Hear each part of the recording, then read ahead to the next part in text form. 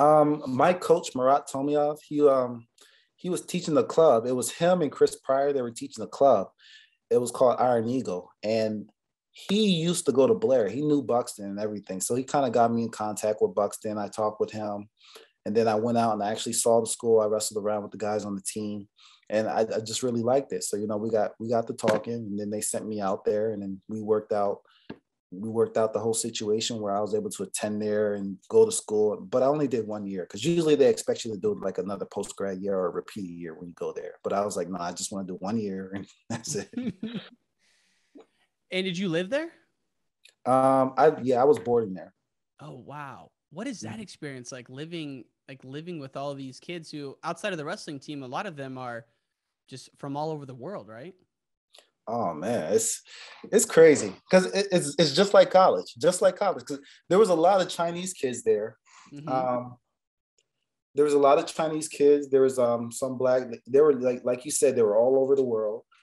But it was just so different because I never lived away from home. I never went.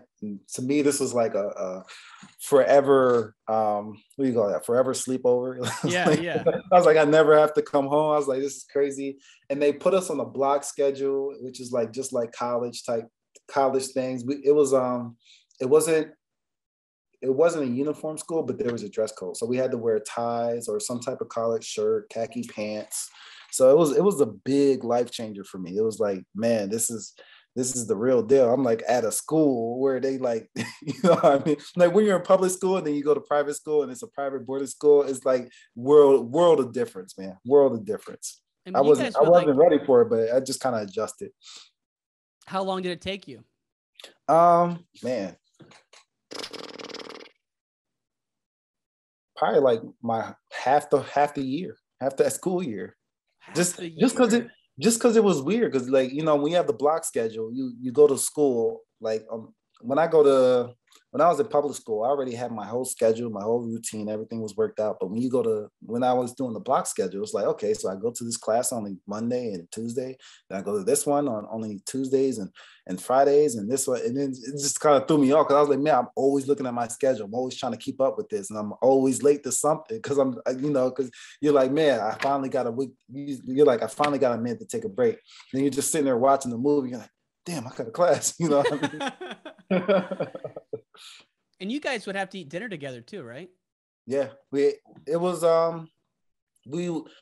had like regular school lunches where the whole school would eat, but then there was I think it was Thursday night dinners where they would have the whole school. Everybody would dress up in formal attire, and we'll go into the main dining hall, and then the whole school would be there, all the grades, and then they would have teachers sitting at the end of every table, and then everybody would just sit there, conversate, eat food. We all had the same thing. Dude, it kind of sounds like the Hogwarts Hall in like the Harry Potter movie. Yeah, it was a lot like that. It was. And so what about the great Jeff Buxton? He's been on the show. He's just one of the greatest coaches I think that we've had at the high school level, maybe ever. Just an amazing guy. What about his philosophy really stuck with you as you went into college? Man, he gave me so much. I can't even tell you how much he gave me. But he just had such a good way of like teaching. It's just, he made it stick. And I had a lot of coaches that would teach me something. I just couldn't get the technique or whatever. But when Buxton showed you, he just knew what to tell you and what to kind of focus on, just to kind of get that talk, just to get you to lock in the technique.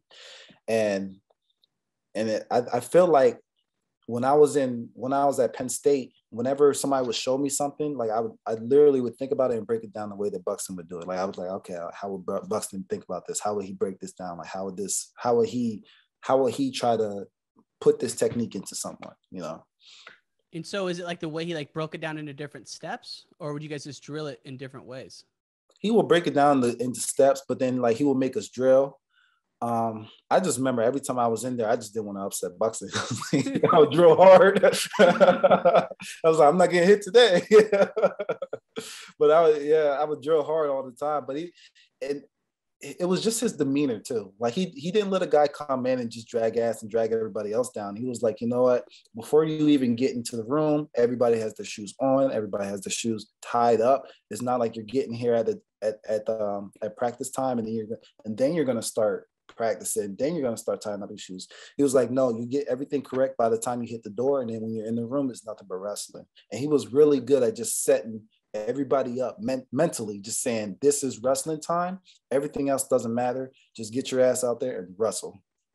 Man, I love how he doesn't let guys in the room until they're ready, like got their shoes on, but mentally too. Yep. That's amazing. And so, yeah, I mean, everything you think about Buxton is he just makes you become more of a professional. Like he's just all about the business, you know, gets things done. So you start wrestling for him. Was your debut tournament that Ironman tournament that year? That was one of them. Man. Honestly, I think that was the one that was in the beginning. I think that was the first one that we wrestled. And that one, I didn't really know what I was walking into. I was like, what the hell is Ironman? Because that was my first time ever going there. I did not know about it. And then when they just threw us in it, and then my mom was like, if you win this, then you'll be #1 in the country for your weight class. I was like, oh, so that's Ironman. So of course I was like, okay, I'm gonna try and win it. And I won it.